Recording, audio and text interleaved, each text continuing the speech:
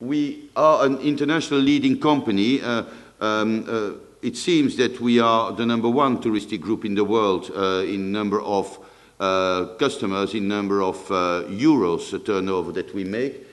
We have more than 30 million customers coming from 25 source markets. Now today we have 27 source markets, because we have started some activities also in Russia and in China.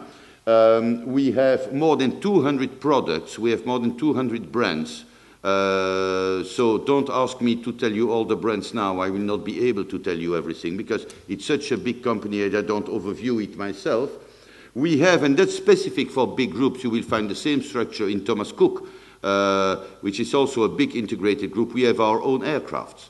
We have 155 own aircrafts in different fleets in UK, in Germany, in Belgium, in Holland, in France. We have aircrafts also in the Nordics. We have also aircrafts flying from TUI in Canada. And we have more than 50,000 colleagues. So don't ask me all the names of the 50,000 colleagues. I will not be able to tell you. The strategy is, we say, we want making travel experience special, and that is something which is important. We don't sell holidays, we sell a travel experience. That's much more than just selling a holiday. And we, of course, since we have capital, have money from shareholders, we have to create shareholders' value in order to make our company attractive. Since we are public listed, we need to be attractive on the stock exchange in order to have people wanting to buy our share. Product and content, we need products, we need content of those products. We need to sell these products, so we need brands and we need distribution channels. We have people, we need people to make all this. We need operational, and we call that operational efficiency, because you can have operations which are very expensive, but the best is to have operations which are efficient and which are cost efficient also. And we need growth because a group like TUI Travel is focusing on volume. We are customer obsessed, we want value, we play to win, and we want responsible leadership. What is that responsible leadership? Well, you can say that it's linked closely to the corporate social responsibility that we have in a group. That means environment, that means respect for local culture, for local economy, making sure that people working in the industry, in our partners' companies, are people working legally, having some salary and all these things, no children at work and things like this.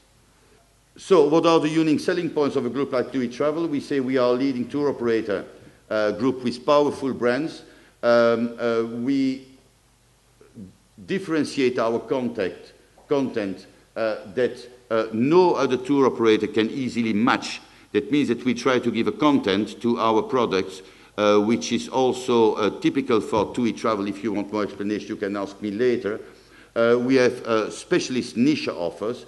We are #1 in water-based holidays, cruising. TUI is very strong in cruising. We are #1 in Arctic and Antarctic expeditions. And we have a very important activity in family and activity-based holiday clubs. Now, when I heard this morning what was said, that traditional families were disappearing, I think we are working on that as well, but that we can discuss later on.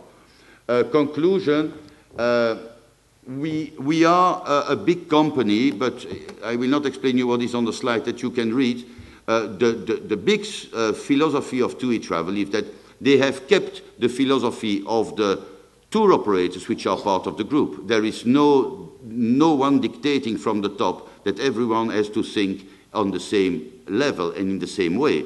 It is important because the different markets in Europe are different. We are working with different mentalities of people. We are working with different needs.